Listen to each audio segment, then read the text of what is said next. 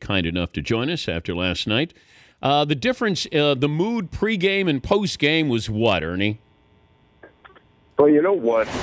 If you're talking about the ballpark, it was there was a certain unease in my mind. In fact, Ron and I were talking, and it looked like this was a nervous crowd at Wrigley. They were down 2-0, and then as the intros take place, then things start happening, and then they start getting up. But man, I tell you, when the other guy scores first, when they throw out the arm, send DeGrom out with the lead.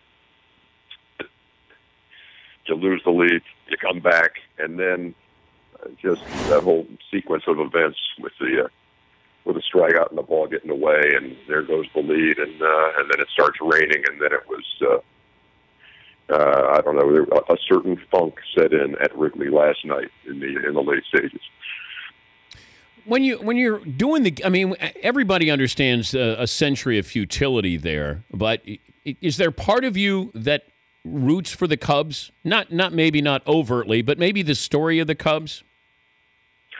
Oh, sure. I think when as the season develops, like we did a regular season game up here against the Cardinals late in the season when guys were throwing at each other and that kind of thing, and these teams played in the Central. The teams play 19 times, and so they're not going to bark off each other all year. But there's something that says, you know what, baseball is better when the Cubs are in it, because it just brings to the forefront the history of this team and the certain moments that have happened. And when they're relevant, I think it's good for baseball. And so you don't root for them, but you're happy because Joe Madden came in, and with Joe's style, it was a perfect fit with this young team. And so, yeah, again, you don't root, but you say, this is a pretty good story that's happening right here. Let's see how. And but right now, when you only hit 158, it's not going to go real far. Also, it seems like every postseason there is a Daniel Murphy or Cody Ross or Gene Tennis or Mark Lemke. Why do you think it is that certain guys get that opportunity? Yeah, I don't know if anybody has an answer for that, Dan. And I was living in Atlanta. Obviously, you brought up Lemmer, where he hit over 400, and every time he came up, it looked like he was on base.